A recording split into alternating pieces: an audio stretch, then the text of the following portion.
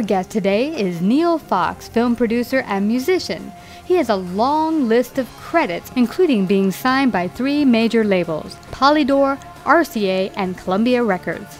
His music has also been featured on CBS News with Dan Rather and won Clio and Tully Awards. Today, Neal shares details on his eye-opening, fascinating socio-political musical documentary called The Conspiracy Project. Find out more about Neal at therealnealfox.com. Hi, Neal. Welcome to Savvy Business Radio for our Heartbeat of the World segment, and I'm so grateful to have you here. I think I told you before the interview that I came across your wonderful film, The Conspiracy Project, completely by accident. I just saw it on YouTube, and I was like, what is this conspiracy thing? And I was a little intrigued, a little like, but I was very happily surprised. I mean, you actually put together a very interesting topics with music and kind of like a little Broadway show going on in the background.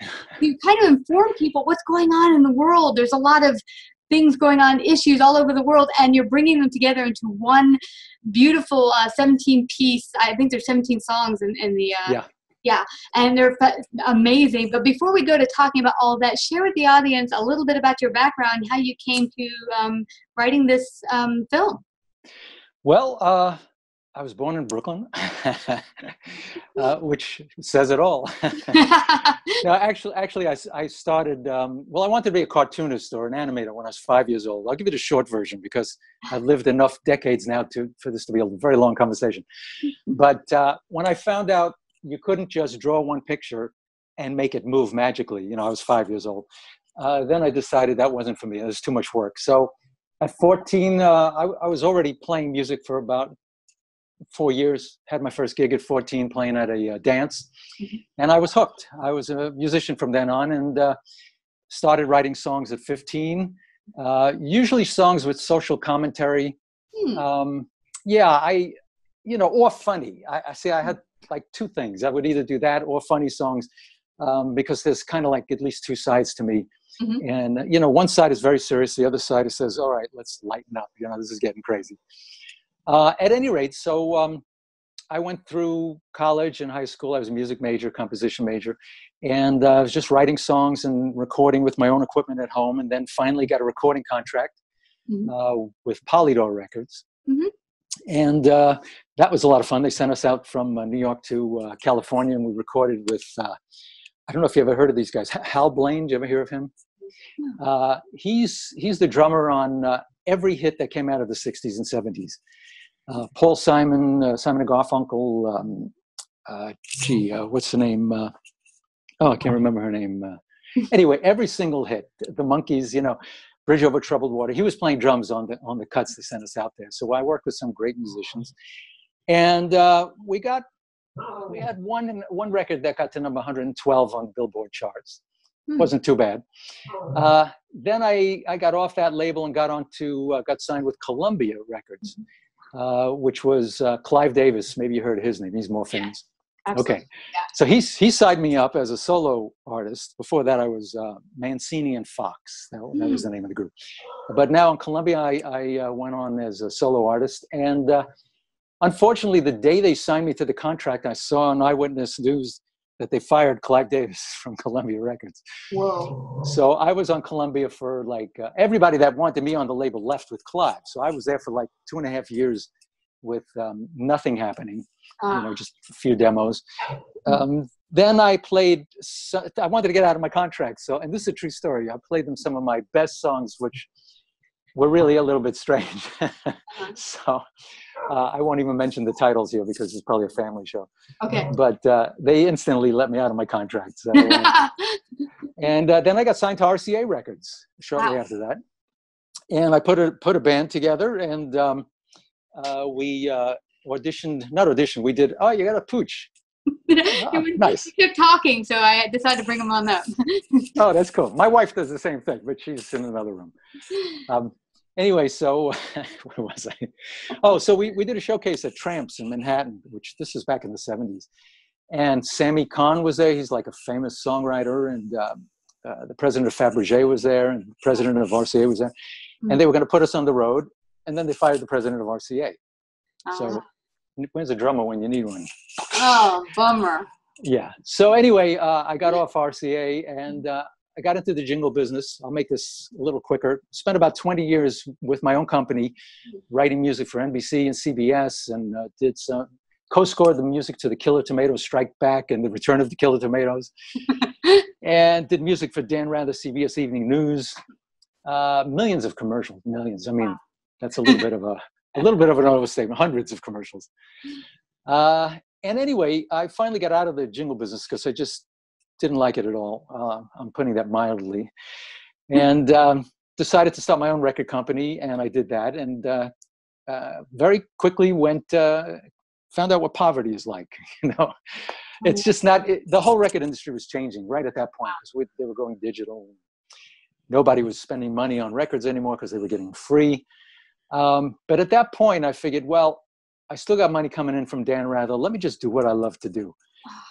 Whether it makes money or not, who cares, So I created a one-man show called Pigeonholes, which people could find on Amazon, which I performed it in Hollywood, California, and San Diego. And it went over incredibly well. Luckily, we filmed it, so I have it on the DVD.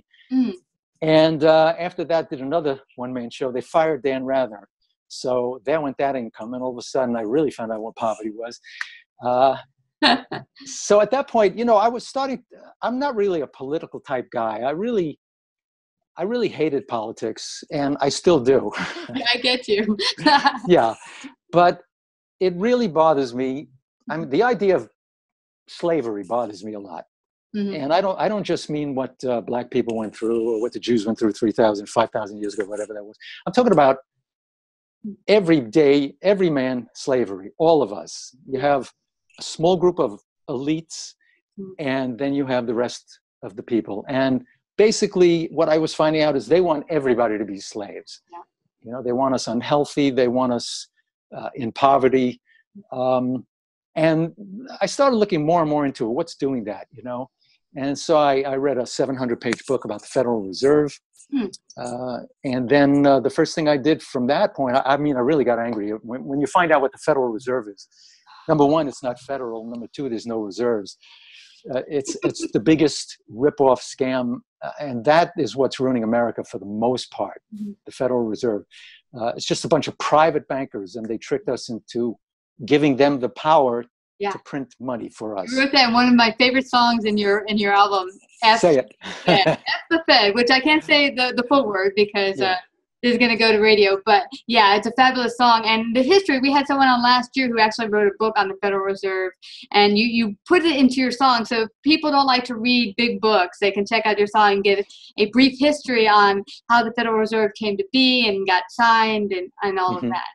Yeah. And that's what I did at that point. See, the thing that I was always good at was taking a serious subject and putting it in a way that it made it easy to go down, using entertainment, even using comedy and whatever. Just wanted to put it in a way that people would understand, because frankly, the whole key to staying free is knowledge. If enough people know what's going on, they can't get away with it. Yes, the bad guys. Yeah. So that's why I came up with that F the Fed song, and I put that up first on YouTube, and it took off. Yeah. People loved it. Probably if I said end the Fed, it would have had a bigger audience, but it just wasn't as funny. Yeah. And it kind of yeah. So at any rate, that got me thinking, and I started doing some more music videos, all on my own. I create the animation and the film and everything else and the songs and produce it all by myself. And at one point I thought, well, this is attracting attention, and there's a lot of people that like to get their information this way rather than reading the 700-page books. Yeah. So I thought, why don't I create a full-length movie? And I did. Did you have film experience at the time when you started? Did you have any film experience? Not really. I did a little bit of video and animation for my one-man show, Pigeonholes, that I did about 15 years ago. And then I really didn't get into it. Back then it wasn't even, I don't even think we had iPhones to do it on, So I was using actual, what do you call it, mini VD tapes or DV tapes. And the quality was not nearly as good as a regular iPhone now. Yeah. But once I started about a few years ago with the music videos, then I just picked it up on my own. And I always, I started to want to be an animator in the beginning. Now it's become easier to do it with computers and all that. So I just jumped into it and created this hour-and-a-half long epic. And I said, I'm just going to go for it. And I worked on it 7 days a week for 12 hours a day for about 3 years. Really? Yeah. Wow. It was, and it was no help. What's that? No help. Wow. The only thing on there that's, of course, there are news clips. I didn't create the news clips. I had to find those and edit them in and all that. Yeah. But there's one song that has a saxophone solo in it. That's not me. Oh, okay. That's a friend of mine who I knew from back in San Diego, who's an incredible sax player. And I made it look as though Bill Clinton was playing the sax. That's good. Yeah, I love that. And the bubbles coming up and the smoke, So, then I started, once I got it finished, I started entering it in film festivals. Mm-hmm. And it started actually, getting to be official selections here and there and even winning some awards. And I thought, wow, this is cool. And so I have the DVD for sale with a complimentary 17-song CD with the whole soundtrack, plus the lyrics in a booklet. And I sell that when I can, autographed. Yeah. But if anybody wants to see it free, it's also on YouTube, because I think the message is more important than trying to make a living off of it. Yeah, I was very impressed by that. I was like, we watched this movie for free. Please just share it. And I was like, okay, we'll see if I like it, even if I want to share it. But yeah. No, I was very pleasantly surprised. I immediately announced to all my Facebook friends, please go check this out. Send it to my boyfriend. Please watch this. Yeah. Oh, cool. You're the one. But it was fabulous to be able to hear all these very difficult topics that are hard to talk about. And I get what you're saying. I think you've probably been like me, where you really care about social issues. Ever since I was a little kid, my mom would say that I like to stick up for the underdog and for mm-hmm. the hurting guy. And I think we all would like to, help more. But you figure, how could you possibly do that? And I see where you're coming from as well, that life is changing so much to the point where very soon we could all, end up being the slaves of the government, of the state. And that's not where we want to be. Yeah. So when you created this, what was the feedback you got when it first came out? Did you say it was huge, or? Well, I went to a few of the film festivals. I couldn't go to all of them because that would be very expensive. They're all over the country. Yeah. But the reaction was incredible. I mean, we didn't always get a big crowd. Mm-hmm. Sometimes you never know what's going to happen. Just because you're selected doesn't mean they're going to do a great job. In fact, one of them I went to, they put it on at 12 o'clock. Everybody was out to lunch. Whoa. Another one I went to in Orlando, and that was kind of interesting. They had the sound so distorted that for the first 3 or 4 minutes you couldn't tell what the people on the screen were saying. Wow. So I had to run out and get the projection. I don't know. This is kind of something you have no control over what they're going to do when you see that. Mm-hmm. But the people who did see it, some of them, the ones that I went to, they have like a Q&A right after the film. And the amazing thing about it was there were a lot of people who were not conservative or conspiracy theorists or libertarians, They were just mainstream, straight ahead, some of them liberal, some of them, totally apathetic. Yeah. And they said they were amazed. They were amazed because it was presented in a way that they would sit through it and they couldn't believe some of the stuff they saw, like some of the headlines about the UN and things like that, from mainstream news as well as alternative news. Yeah. And they were shocked and they were asking me, what could we do to help? And I was saying, get the word out, just that's what we got to do. We got to educate people. I think that's where it starts with education, because before, like I told you before the interview got started, I really wasn't too heavily or at all into politics really before this last election hit. And then it seemed like everyone got super political this past election season and Yeah. had a very, very strong opinion. I really try to keep my opinion out of it because really I didn't want to lose friends or coworkers and all that. Yeah. But I was very hurt by all of the animosity I saw, and that's kind of how this whole segment came to be. I just wanted to find a way that people can come together and stop fighting and really discover what's really going on, and then really what actions can we really take to go forward to make things better. Right. Right. Yeah, I'm a firm believer. You know, I grew up as a liberal Democrat. You know, coming from New York, Brooklyn, that's easy to do, and we were right. You know, there's no two ways about it. Conservatives, Republicans, they were all just weird. So yeah. I know what the other side thinks like, and I didn't turn out to be a conservative either. Probably a lot of my views are libertarian, some of them conservative. But my main philosophy is that when you keep harping on the differences between the two groups and getting into arguments, no, I'm right, no, I'm right, you're crazy, no, you're crazy, all you're doing is reinforcing the differences and separating people. And that way, the third party over here, the elite, who want us fighting with each other, they're over there laughing because we're not looking at them. Yeah, they're like, we're winning, woohoo! They're fighting each other, conquer and divide, the old conquer and divide. Yeah. Exactly. And they just love it when we fight each other. So I don't even label myself as conservative or libertarian or anything like that. I just, and when I speak to somebody who's got very different views than me, I do it in a way that doesn't make them wrong, but just invites them to look at some other data. Yeah. If you could do that without making somebody wrong and keep the affinity level as high as you can, they'll listen to it, because as soon as you do anything to make them wrong, then the guard goes up and they're going to be backed into a corner and they're going to start defending themselves. And that doesn't solve anything. You're not going to. So what if you prove yourself right with a million facts? They're not going to go away thinking you're right anyway. So that's my whole philosophy, and that's the philosophy behind the film. It's non-partisan. It takes swipes at both parties, and but it's mainly about the New World Order, the elites, the the Rockefellers, the Rothschilds, the people who are in the pockets of those kind of people, and what we can do about it. You know, how we can get back to the basic Constitution. Yeah, basically where the people, and I mean the people of the entire United States, get to run the government and the country, and not a few elitists. Yeah, exactly. Yeah. Well, go. I feel no, go ahead. Okay.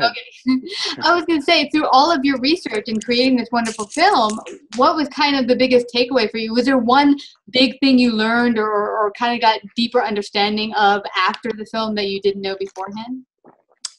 Well, actually, because it took so long, 3 years, and I had to do research every single day, because the first thing I had to do was think about which topic I'm going to present in which song, because there are a lot of topics out there. You can talk about GMOs, chemtrails, the Federal Reserve, vaccines, the international bankers in general.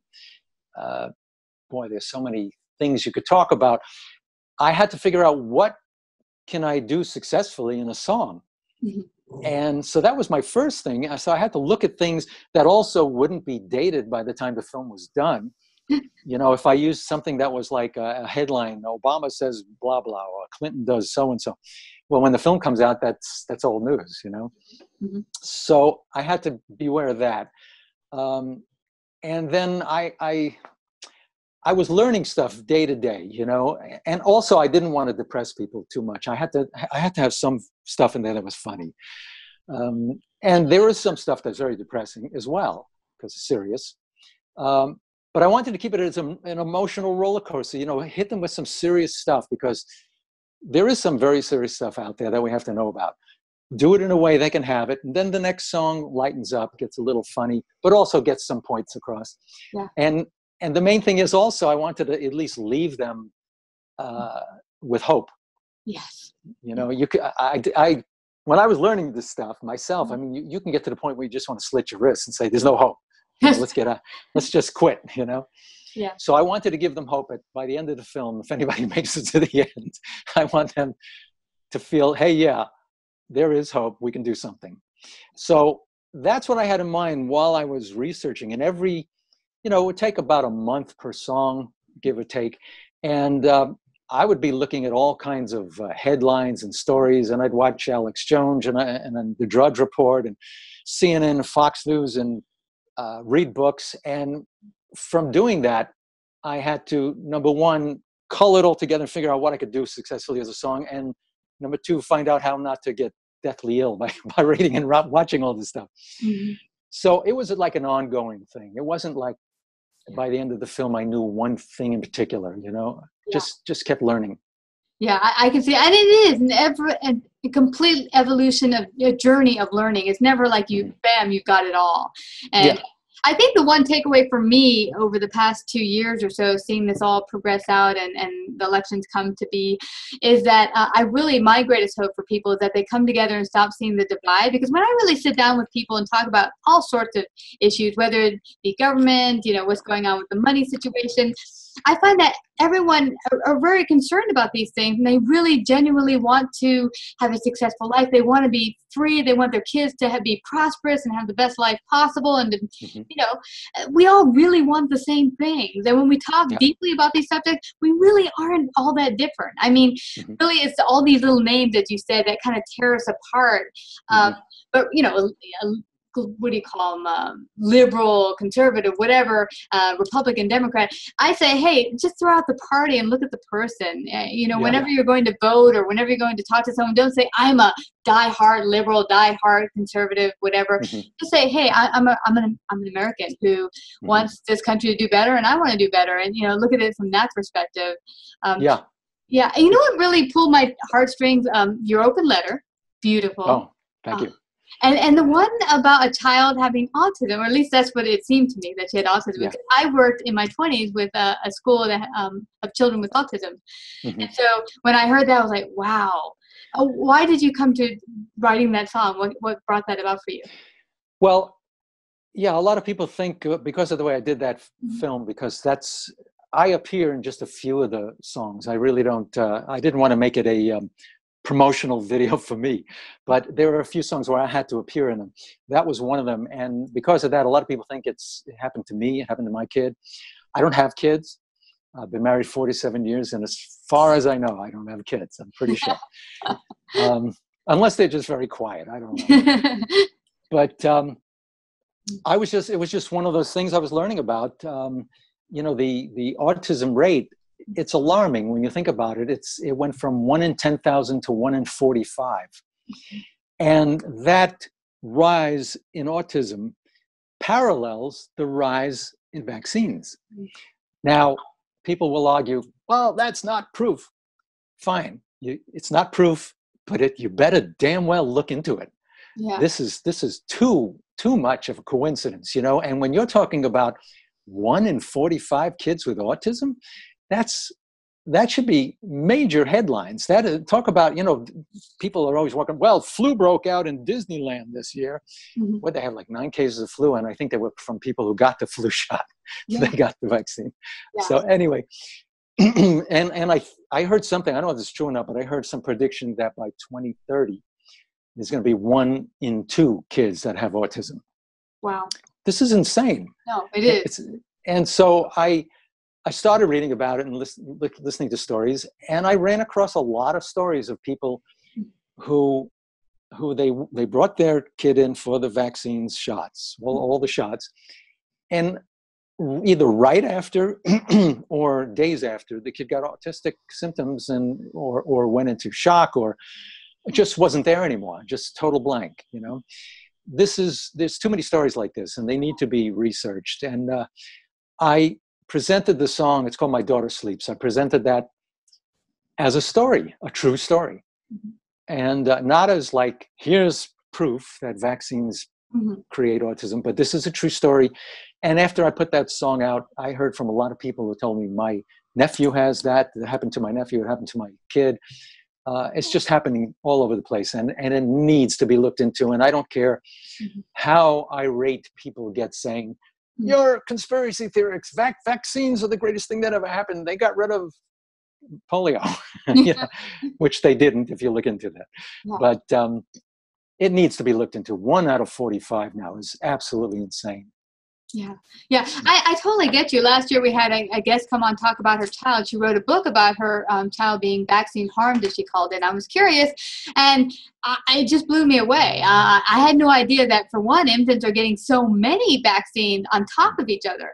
When I was a kid, I didn't get that many at once. I'm now 48, and we didn't get that many. And so at the very least, it could be just how many we're getting at once. I mean, it's a little child, a little body that's got to take it and process all of these chemicals.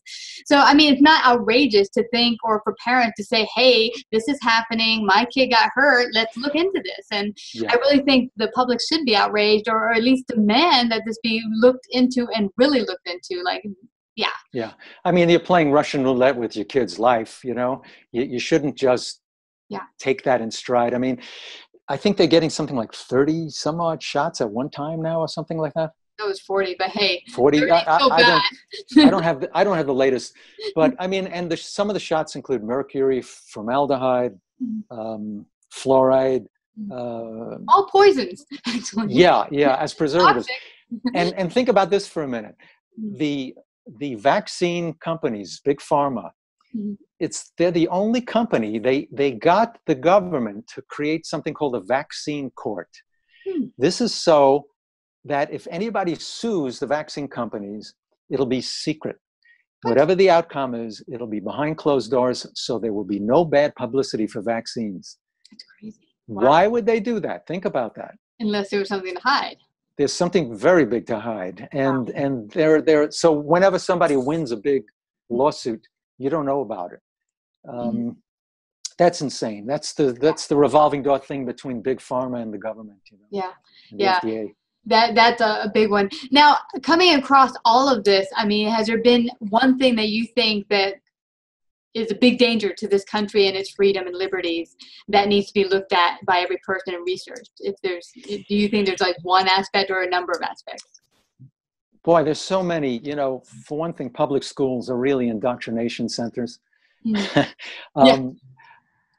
That's, if I had a kid, I would definitely homeschool him. I know that's not easy, but I don't know if I was to look at one thing, I would think that the banking system in 1913. I should know this. It's the lyrics in one of my songs. Yes, I remember it. 1913. They had a secret meeting, the bankers, international bankers. These are not even total, United States banking companies. They had a secret meeting on Jekyll Island to create a central bank for the government. Now, in our Constitution, it says the Congress shall coin our money. That would mean we would have control of what our money is and how much it's worth and everything else. So these bankers, number one, they got President Wilson elected, who wanted a central bank. They knew he was going to be friendly to them. And they had this meeting to create a central bank, call it the Federal Reserve, so it'll fool people into thinking it's part of the government. It's not federal and there's no reserves. It's private bankers. They just like Joe's Pizza, and they got the government to hand over our ability to create money to these private banks. So now here's the scam. This is the biggest scam in the history of the country, if not the world. These privately owned banks can print money at will and loan it to the US government, and then we have to pay back the loan and the interest. So they create money out of thin air and then loan it to us, and we have to pay it back with the interest. All of your income tax. In fact, the income tax was created the same year for the purpose of paying back the interest on the loan to the bankers.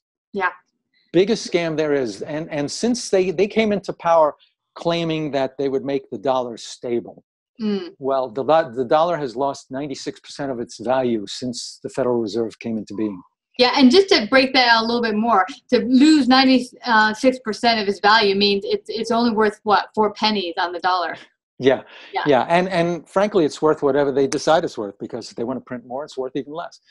You know, they decide if they want to they create recessions and depressions when they want, at will.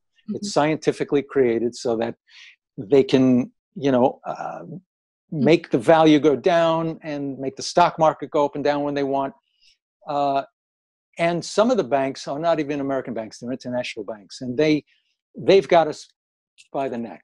And if we got rid of, like Ron Paul wants to, and Rand Paul too, to audit the Fed, that's the first step. The thing is, we can't even audit them. We can't even, the president can't sit in on their meetings.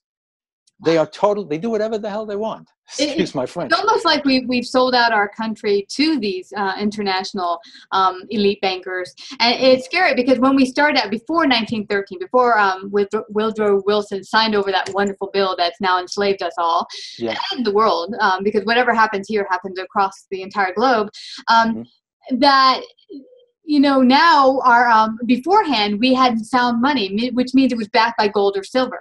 Right.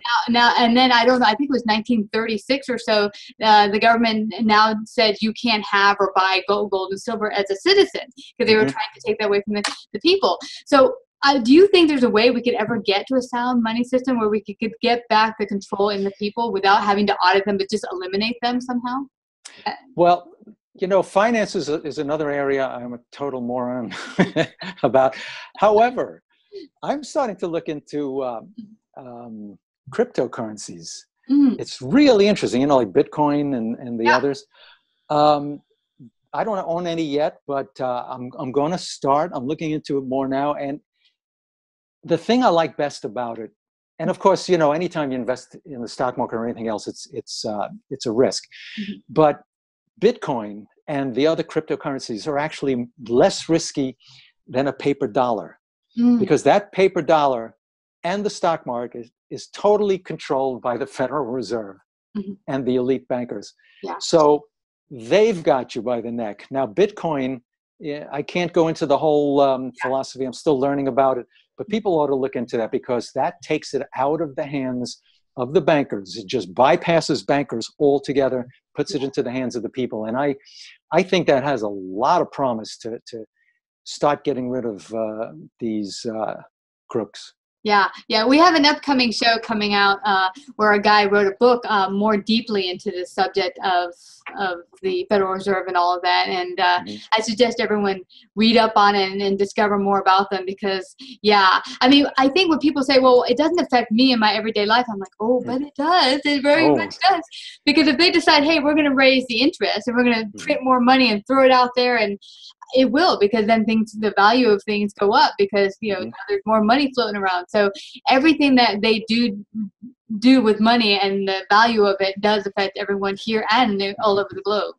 Sure. Look at what's happening in Venezuela, you know, or what happened in Greece. I mean, and overnight, they could close the doors to the banks. You can't get your money out. Overnight, a loaf of bread could cost $1,000. You know, so your money, I mean, it's just a fairy tale thinking that your money is safe and it doesn't concern you. If you're not worried about money, more power to you. Maybe you've got a stack of gold somewhere. I know I don't. But I think you ought to worry about the economy. You know, that's why you got parents. Two parents have to work all the time now, because the value of the money has gone down. They you know. It's crazy, you know. I'm a bit older than you. I'll be October 4th. I'll be 70. My God. You certainly don't look it. Thanks. That's why I said that. I was hoping you'd say that. I'm amazed, but I've seen a lot of things, you know, and you better start taking some notice of what's going on in the world, because it's the very fact that you don't that will cause it to become this bad. You know, it's like, go ahead. Yeah, I was just going to say, when it happened in Greece, I know people in Greece, they were very shocked when their whole finances in the system fell. I mean, I just heard it. They went to the bank and bam, no money's coming out. Right. And right. yeah, and then they actually, I think $20 a day was the limit. And imagine if you have a family to feed. Mm-hmm. So. Exactly. And I think people also ought to look into this whole idea of one world government. You know, one of the groups, I won't say they're liberals, but they are. And again, I can talk about this because I was, and I understand the whole head thing about it. Yeah. The idea of doing away with borders will do away with war. You know, nationalism is somehow the enemy. That, you know, being proud of your country is some way that that's what causes wars. That's complete BS. When the elites want to control you, the very first thing they're going to do is try to do away with borders. Because where are you going to run if they don't like what you think or what you say? Yeah. You see? Yeah. And they're going to be controlling the currency, not just of America, but of the entire world. They do away with borders. They have one electronic currency. And if they don't like the way you think or what you said, they turn off your income. Your money disappears. And as I said in another song, which is on a different album, how will you run for the border when there's a new world order? I mean, seriously, right now, having borders and having countries at least gives you a place where if you're being persecuted one place, you can go to another place. But once they do away with borders, forget about it. As they say in New York, forget about it. Forget about it. Yeah. In Brooklyn, Brooklyn. Yo, but it's true because we all have very different ways of being. What's really fantastic about the United States is there's a lot of states that have a different kind of essence and feel and character to them that, hey, if you don't like it in New York, you can move to Texas and get the Texas feel, or you can move to California and get the California feel. We have a lot of different character and personality in the United States. If we were to just turn into one world, we all love each other, we're all the same.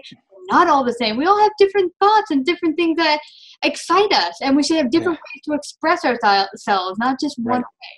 The differences are good, but when I was growing up, I was taught that one reason for war was nationalism, and it's not. It's. I love the fact that we're different than the French, and the French are different than the Italians, and I've got friends from every nation, and I'm crazy about the fact that they're so different, and they love the fact that I'm different. So.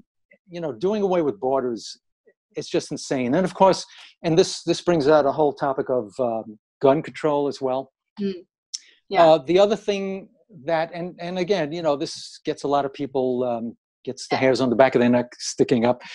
And I understand why. But the fact is that when you make it illegal to own a firearm or protect yourself, then only the criminals will have the guns. The criminals and the government, and of course I'm being redundant. So, but the thing is, the first thing Hitler did, or any dictator did, was outlaw weapons, because you can't protect yourself. You know, the government, no matter how big their arsenal is, they cannot protect themselves if every single person had a weapon in their home. And the fact is that places where guns are free, like right now, there's this whole movement amongst certain Hollywood people to put signs up, red lights outside the home, declaring their home as gun-free. My God, if I was a criminal, I'd be looking for those red lights. You know, hey, this is good. They're not going to fight back, you know.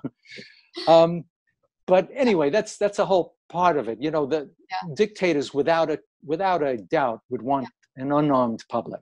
Yeah, I do get people when they say, hey, look at all the school shootings and whatever. Now, we did a show last year with a doctor who did a lot of research, and he found something very interesting that all but one, he couldn't verify, all but one recent school shooting, they were taking, the child who went out shooting was on some psychotropic drugs. Exactly. Really extreme drugs for a child to be taking. And then they went haywire and they went shooting. Now, I know people are upset about the guns, but hey, I think maybe we should look at that drug thing, because maybe that's part of the issue. So, I mean, I get where they're upset about guns and they said there'd be less shootings and less people dying. But hey, would there really, if all the criminals who don't get them legally would just go get them over the border or go steal them or whatever, Right. and then still go shooting up people? So, and then Right. you now can't defend yourself. So would you really be safer? Yeah, exactly. And the thing you brought up about, this is one of my pet peeves too, that I've been studying since the 1990s about psychiatric drugs. Mm. I didn't go into that very heavily, if at all, maybe just a little bit. Yeah, I did actually a little bit in the film. Prozac, for instance, in the 1990s, there were more adverse side effects reported to the FDA than any drug in history. Yet the FDA passed it. It was okay, left it on the agenda. If you read the label of Zoloft, there's so many of these drugs. Yeah, he's getting angry. I understand. If you read the label, it says some of the side effects are violence and suicide. Nightmares, violence, and suicide. It's on the label. It causes the things that the psychiatrists are claiming it cures. And like you said, almost every one, if not every one of the recent school shooters were on psych drugs or recently taken off and are experiencing the withdrawals. And if you look into every one of these mass shootings, and it's not just school shootings, but anytime there's somebody that runs into a theater or this or that and is shooting people up, just wait. As soon as I think he was off his meds, and that's why he shot it. His meds are always in there. But the news media does not connect the dots that, hey, his meds turned him into a mass murderer. Because all of these kids who went in and shot people up, they might have been troubled kids, but they were not murderers until after seeing the psychiatrist and getting put on these drugs. Wow, that's a scary, scary thing. Now, I know some people I've talked to will say, well, yeah, but if they didn't have the guns, they still wouldn't have gone shooting people up. I said, no, they could build a pipe bomb in their kitchen.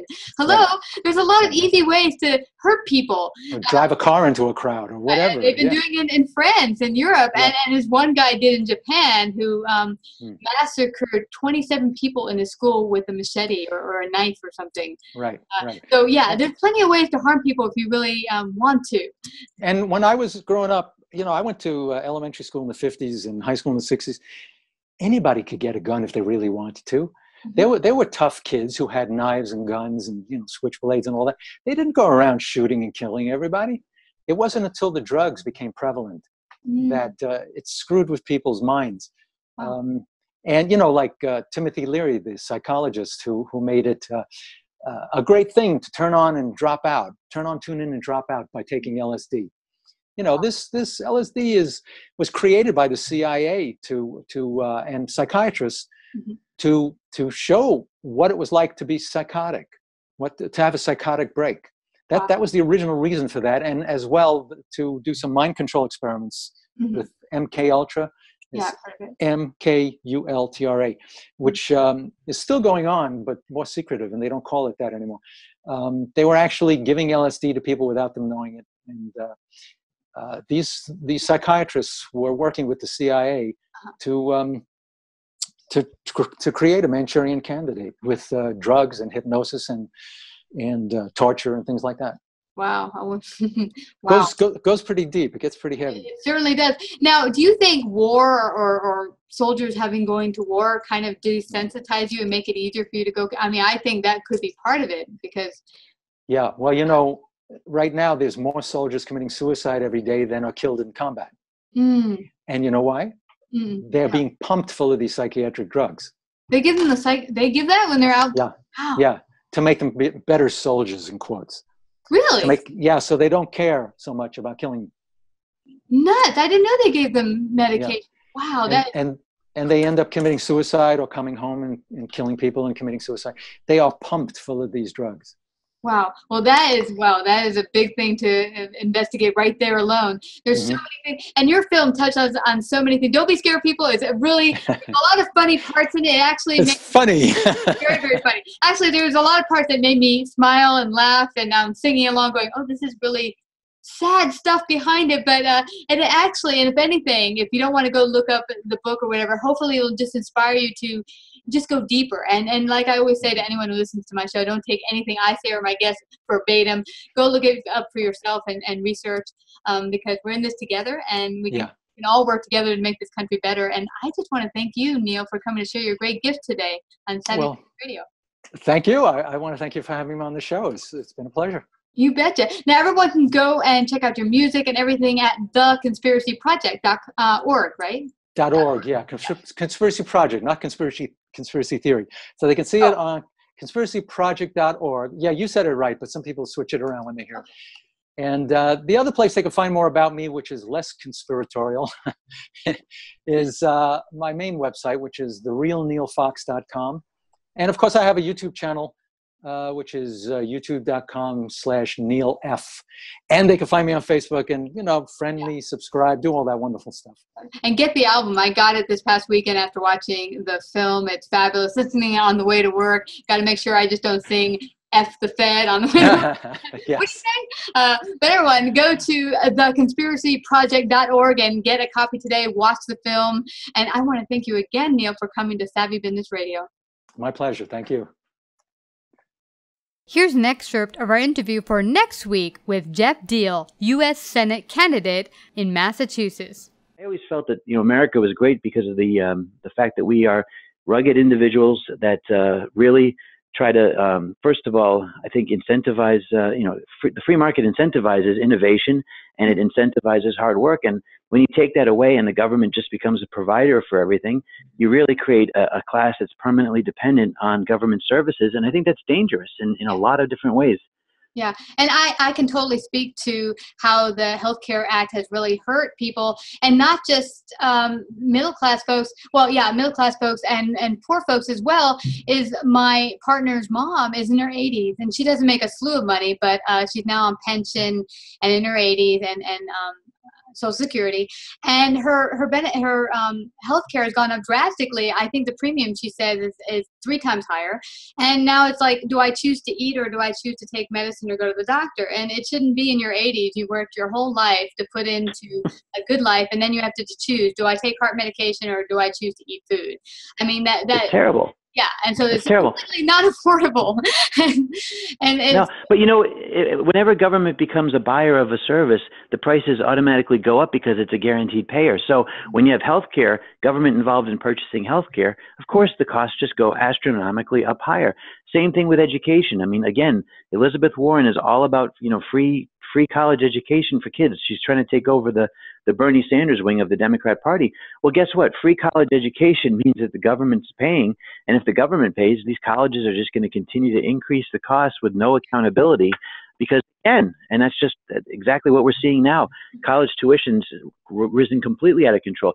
It goes back to the housing market crisis, which, everything broke down. Fannie Mae and Freddie Mac were being required by the federal government to service subprime lending, and when they were forced to give loans to people who probably shouldn't have had them, that created all the derivatives that were based on really junk bond loans, and so that really kind of created the meltdown at an accelerated pace.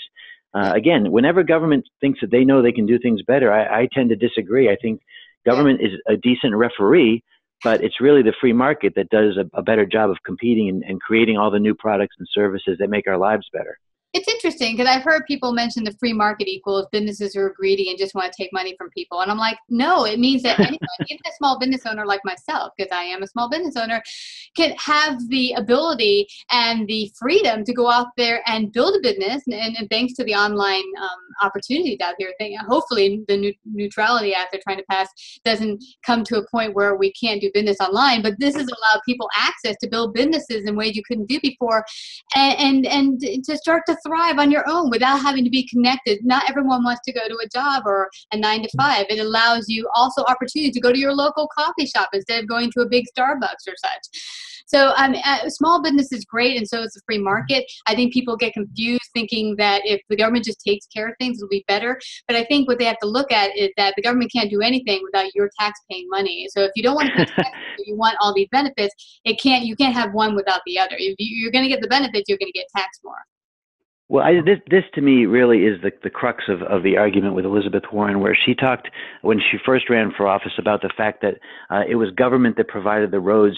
She famously said, "You didn't build that. It was government that allowed you to create your small business or your company." And I have to laugh because she said it in Massachusetts, a state first of all, where the Pilgrims founded our country, but secondly, where it was the Lowell textile mills, it was the gun companies in the central Massachusetts, it was the fishing industry, the whaling industry down in New Bedford that built the hospitals, that built the private schools, because public schools weren't invented until Horace Greeley, a state legislator in Massachusetts, invented them.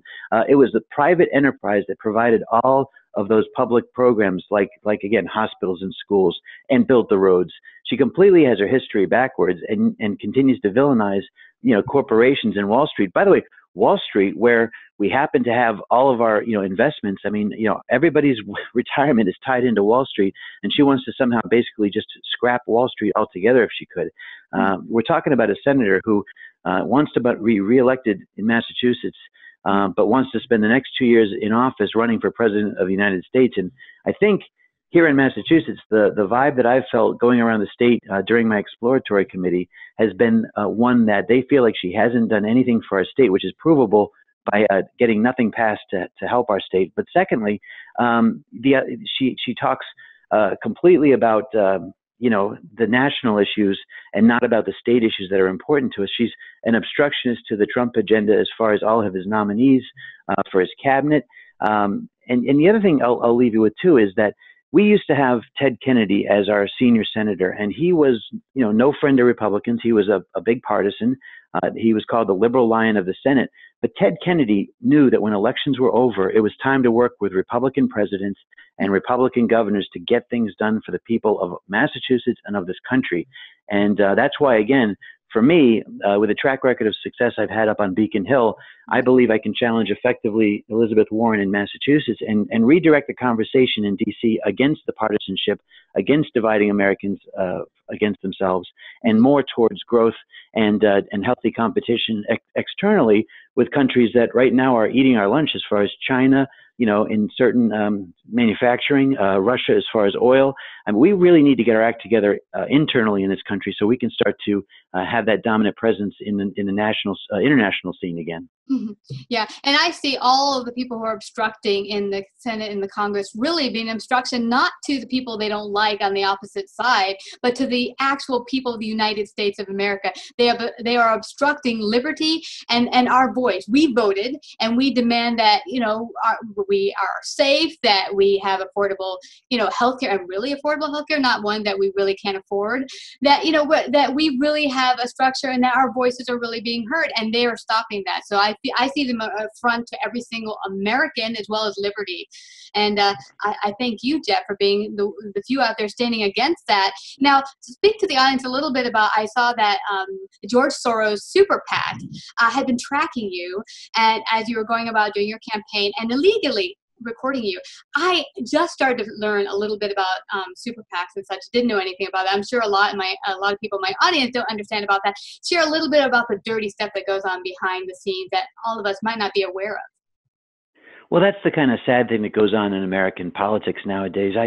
Growing up again, I always respected the people who served in office. I always thought it was just amazing to even be able to meet them or talk to them. Nowadays, it seems like with social media, on Facebook or Twitter, people can just randomly attack people who have basically dedicated their lives towards public service and towards trying to make other people's lives better. And that's bad. But actually, when you're running for office, I didn't think that it was as dirty pool as it is. But I ended up finding out firsthand just this last few weeks. I've been, again, doing this exploratory committee. And by the way, there is a website, dealforsenate.com, DIEHLFOR Senate.com, where you can learn more about me as a candidate, the policies I have, and just generally links to Facebook and news stories. But also this story, came out of the Boston Herald, where they actually tracked down the trackers. They call them trackers, people who go to your political events.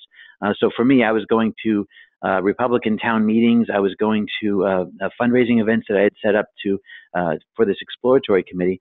And what was happening was George Soros has funded a super PAC called American Bridge 21st Century, and that group basically hires people to go and videotape and record Republican candidates to try to bring them, basically gather evidence that can be used against them down the road.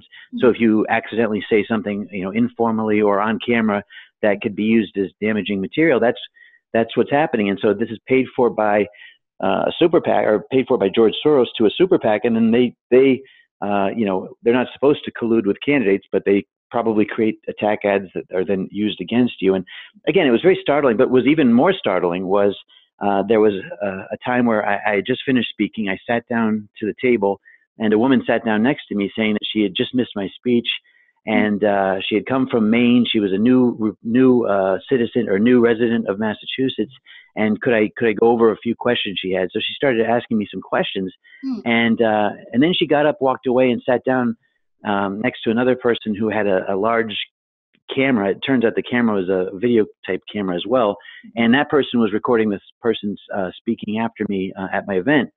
And I went back over to the woman that originally talked to me, and I said, "Are you a reporter?" And she said, No, I'm just somebody who's, we're just getting information for people who couldn't make it to the meeting." And I said, "Did you just record me?"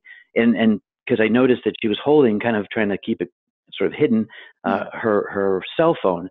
And she said, "Well, actually I did." And I said, "Well, it's illegal in Massachusetts to record somebody, a private conversation, without having notified the other person." And she said, "Oh, okay, I'll delete it then." And so she actually did delete it in front of me, I hope. But I mean, I saw her press the delete buttons. I hope it wasn't taken out of the trash. But, that's, again, when you run for office and you're trying to think of, good policy and helping people, it's really disturbing sometimes to think that people go to such measures to try to gather negative information about you. Yeah, and I'm glad you mentioned it's illegal in Boston. Here in New York, I believe as long as one party knows, it's okay, but it's different in every state, so you have to, find out what your state laws are before you start doing stuff like that. And I think it's always good courtesy just to let the person know you're recording them. And, it's sad, though, because it's not just them taking something you might have said by accident. What I've noticed, and I've actually been recorded by, I think it was the Daily News in my 20s, is they often will take a piece of what you said and skew it around to mean something different. And that's something exactly. That's something the mainstream media does often, and it's kind of sad because that's not at all what I said. And so I think that's kind of made politics very, very dirty. What can people be made aware of when they go to vote in November for whatever state they're in? How to become aware of who's telling the truth, what information is valid information? Do you have any maybe tips for our audience on how they can be a well-informed voter? Well, it used to be back in the day, you'd say, go to your go to one of your trusted news sources. But even today now, you wonder about, groups like even CNN, you start to say, is this really fake news? But, that's the problem nowadays. I think a lot of media has been shaped so much one side or the other that it's hard to tell. And then in comes social media kind of sweeping in, and there's people putting stories out there that other people think is real, and they may trust those sources. It's very tough. What I would say is, first, go to the horse's mouth. If you're really curious about how a candidate stands on a certain issue, no better way than to meet them. And while people may think that candidates are out of touch, that's really not true. Candidates, like myself, are always attending events, public events, or setting up events. I have town hall meetings in my district. I have, campaign events that I set up. Anybody can go to those, and anybody can come up to the candidate and speak to them. That's the first thing. And then if they're not available, somebody from the campaign can also talk to them as well. The other thing, too, is look up their voting records. Don't get lazy and trust that somebody else just told you that somebody voted for this when maybe they didn't. There is ways to look at your state legislators' voting record by going. Usually most states now have, and the federal government has, a record of tracking votes on bills. So you can check those things out.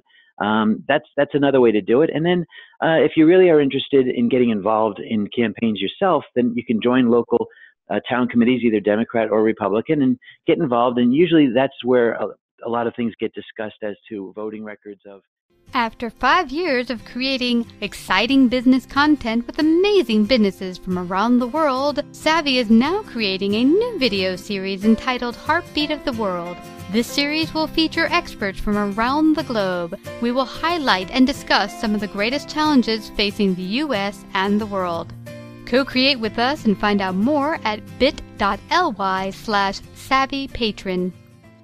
Savvy Business Radio, and runs in syndication on 8 AM/FM stations nationwide, including iHeartRadio and 6 podcasting platforms. To find out about our paid sponsorship opportunities or to become a guest and find out how we can help you get your message out in a bigger way, call 732 888-474-7375 or email Christina@savvybusinessradio.com. Politicians come and go, the smell is in the air. Whether right or left, the wind may blow, there's one thing they all share. They're lying, they're lying.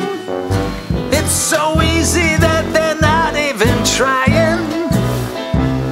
They say whatever fits the mood,